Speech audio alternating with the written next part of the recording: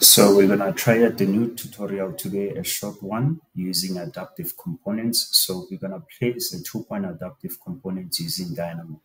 So the first thing is you're gonna open up a new family, metric generic model adaptive, and say open.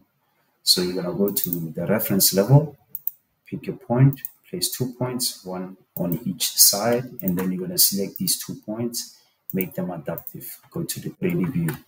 All right, so you're gonna open the second adaptive template, go to family, metric generic model adaptive, and say open.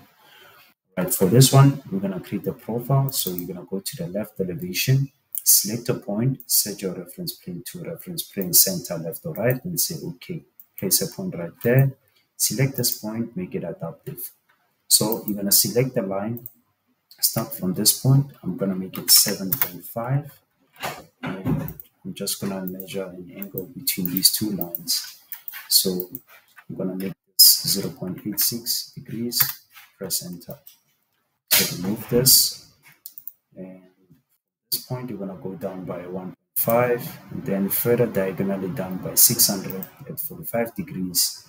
Take this to the right, select these two, mirror peak axis, mirror them towards the other side, remove this line, and then you're going to join this line as a single line.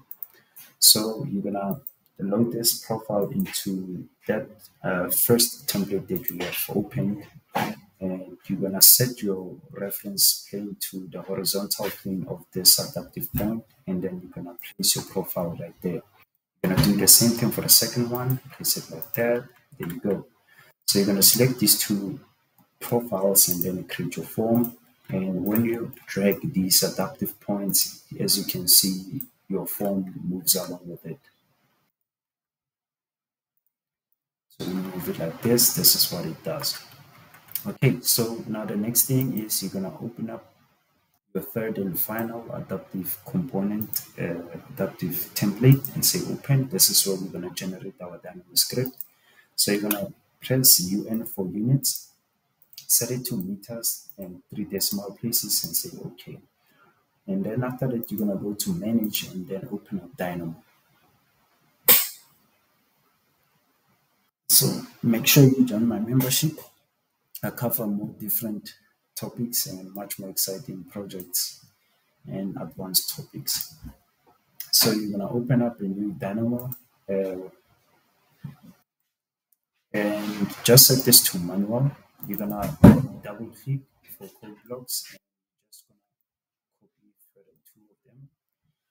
The reason being is it's gonna consist of the same variables, and when the code blocks consist of same variables, it refuses to create like 2 outputs. For instance, if we have 2 point ones in a single code block, it's going to generate only 1 output, and then it's going to give you an error. So that's why I'm trying to separate them in this tutorial. So I'm just going to rename this to FRL, finish road levels, and then this one to FRL, and then also this one to FRL. So the first one is going to be P1 4.1 equals to point, enter, dot by, enter, open bracket 0.0.104.868, close bracket, semicolon. It's going to create that out. Right, so the next one is going to be P2 4.2. You're going to do the same thing, point, enter, dot by, enter, open bracket, and the offset is going to be 16.125. Y is going to be 0, Z is going to be 104.546. Close bracket, semicolon. So what I'm going to do is I'm just going to copy these 2, paste them like, okay, let's say undo. Let's say redo. So this one is going to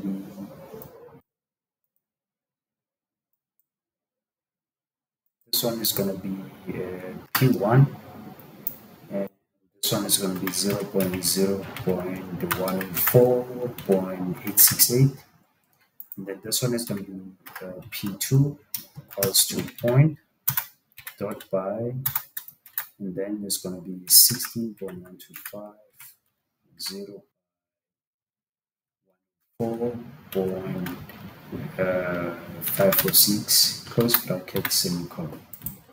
All right, let's select all of these. Select all of these and then Control C to copy, and then you're gonna paste them like that. Let's paste these ones like this. Okay, so this one is gonna be P2, and this one is gonna be P3, and then this one is gonna be P3, and then this one is gonna be P4. Right, so for P2, it's going to be 16.125, and then its Z value is going to be 104.546, and then for P3, its Z value is going to be 104.226, and its X value is going to be 2.125, and then P3 again, 32.125, its Z value is going to be 104.226, and then the last one is going to be 103.993, and its X value is going to be 48.125. 125. Okay, so after this, you're going to right click, type in list create, and then you're going to two items, and then you're just going to copy them like this. So make sure you join them like this. And then after that, you're going to create another list just to clean your data up, and you're going to copy them like that, join them like this, join them like this. The next thing is you're going to type in adaptive by points. This is where your families are going to come from. The next thing is you're going to type in the last one, family types, and copy them like this. So before we do anything, I'm just going to go back to our 2-point adaptive family, and I'm just going to load it into that template where we generated our script. So you're going to open up your Dynamo script again, change your family, change your family, change your family, and then connect your family type, connect your family type, connect your list to your point, and run the script. So after you run the script, this is how it looks. Alright, yeah, that's it. Thank you guys for watching, and I'll see you in the next tutorial. Peace.